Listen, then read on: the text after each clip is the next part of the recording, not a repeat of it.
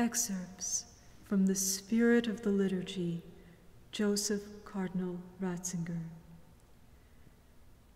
In the Mediterranean world in which Christianity came into being, the first day of the week was regarded as the day of the sun, while the other days were allotted to the various planets then known.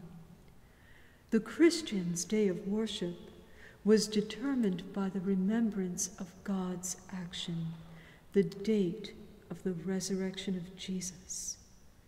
But now this date came to carry the same cosmic symbolism that also determined the Christian direction of prayer.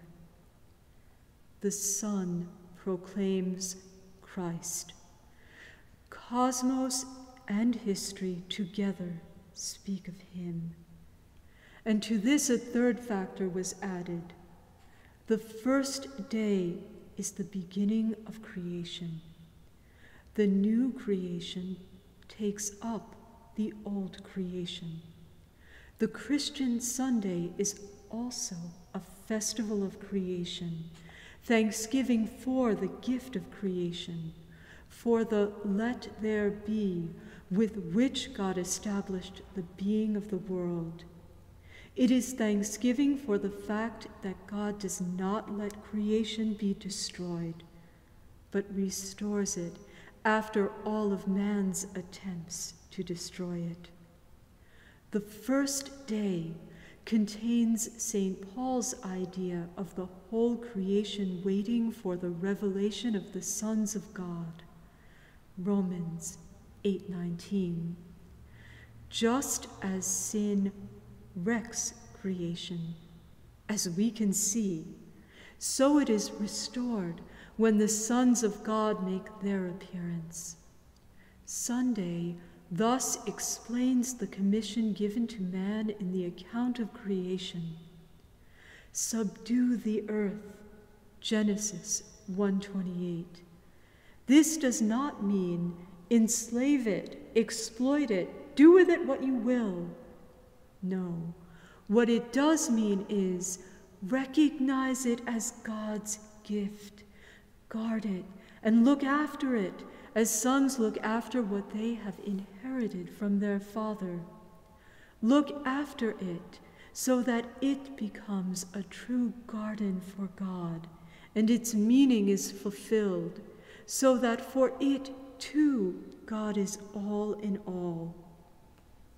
This is the orientation that the fathers wanted to express by calling the day of the resurrection the 8th day. Sunday looks not only backward, but forward.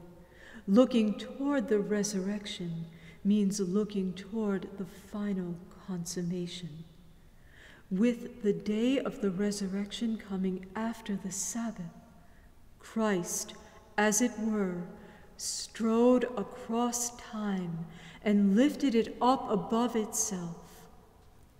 The fathers connected with this the idea that the history of the world as a whole can be seen as one great week of 7 days, corresponding to the ages of a man's life. The 8th day, therefore, signifies the new time that has dawned with the resurrection. It is now, so to speak, concurrent with history. In the liturgy, we already reach out to lay hold of it, but at the same time, it is ahead of us. It is the sign of God's definitive world, in which shadow and image are superseded in the final mutual indwelling of God and his creatures. Sunday is, for the Christian, time's proper measure, the temporal measure of his life. It is not an arbitrary convention that could be exchanged for another, but contains a unique synthesis of the remembrance of history, the recalling of creation, and the theology of hope. For Christians, It is the weekly returning feast of the resurrection, though it is one that does not render a specific remembrance of Christ's Passover superfluous. It is quite clear from reading the New Testament that Jesus approached his hour with full awareness. The phrase emphasized in St. John's Gospel, the hour of Jesus, certainly has many layers of meaning, but first and foremost it refers to a date. Jesus did not want to die on just any date.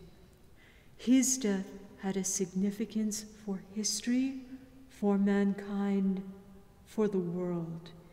That is why it had to be woven into a very particular cosmic and historical hour. It coincides with the Passover of the Jews as set out and regulated in Exodus chapter 12. St. John and the Epistle to the Hebrews show in a special way how it incorporates the content of other feasts, especially the Day of Atonement, but its proper date is Passover. The Lord's death is not any kind of accident. It is a feast. It brings an end to what is symbolically opened up in the Passover. He takes it, as we have seen, from replacement to reality, to the vicarious ministry of his self-oblation. The Passover is the hour of Jesus. It is precisely in connection with this date that we see the universal significance of Jesus' death for human history. At first, Passover was the feast of nomads.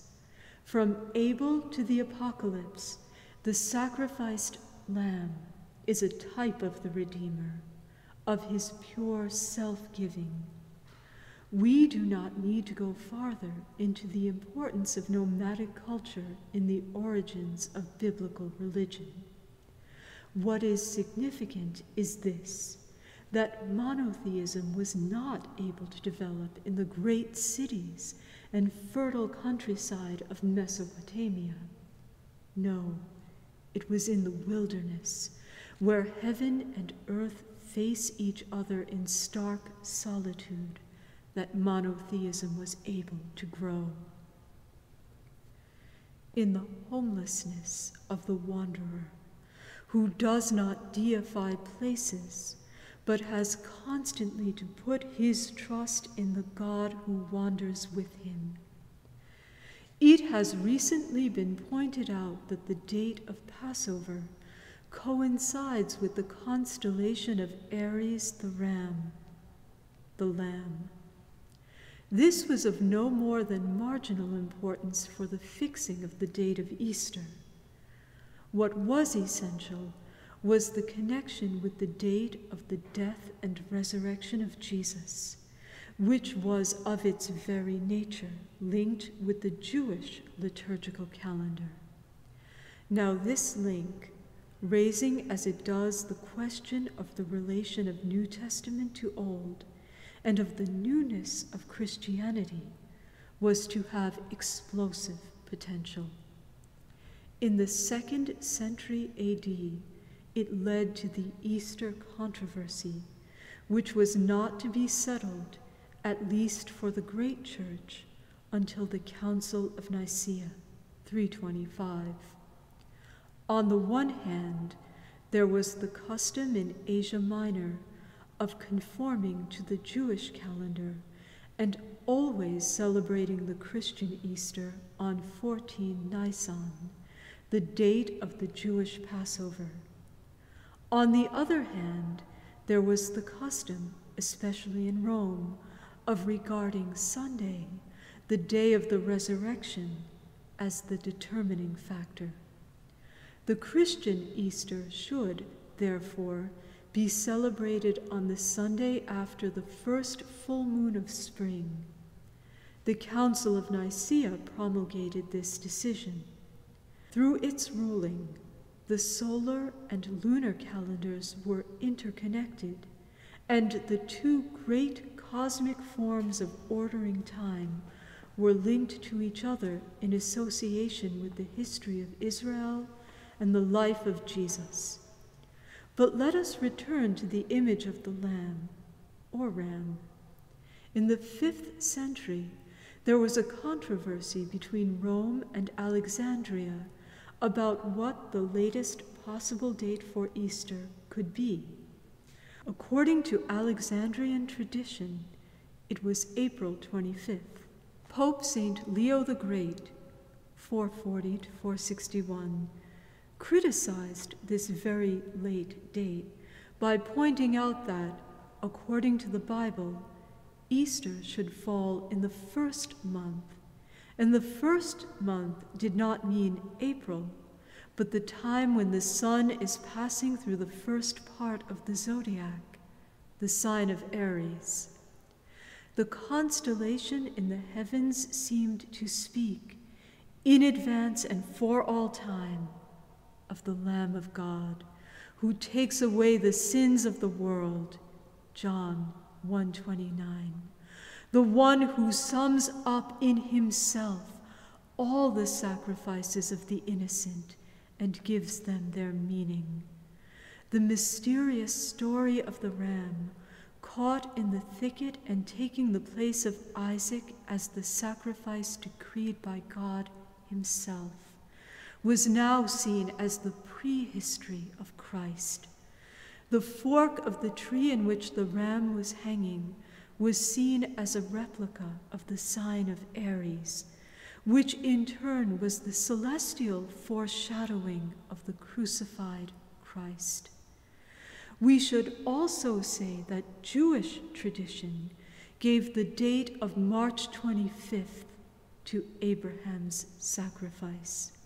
Now, as we shall see presently, this day was also regarded as the day of creation, the day when God's word decreed, "Let there be light." It was also considered very early on as the day of Christ's death, and eventually as the day of his conception. We may see a reflection of these connections in the first epistle of St. Peter, which describes Christ as the Lamb without blemish, demanded by Exodus 12:5, and destined before the foundation of the world, 1 Peter 1:20. The mysterious words in Revelation 13:8 about the Lamb slain from the beginning of the world, translated from the German, could also perhaps be interpreted in the same way, though other translations are possible that tone down the paradox. These cosmic images enabled Christians to see, in an unprecedented way, the world-embracing meaning of Christ, and so to understand the grandeur of the hope inscribed in Christian faith. This is most illuminating. It seems clear to me that we have to recapture this cosmic vision if we want once again to understand and live Christianity in its full breadth. Astonishingly, the starting point for dating the birth of Christ was March 25th. As far as I know, the most ancient reference to it is in the writings of the African ecclesial author Tertullian, circa 150 to 207, who evidently assumes as a well-known tradition that Christ suffered death on March 25th. In Gaul, right up to the 6th century, this was kept as the immovable date of Easter. In a work on the calculation of the date of Easter, written in AD 243 and also emanating from Africa, we find March 25th interpreted as the day of the world's creation, and in connection with that, we find a very peculiar dating for the birth of Christ.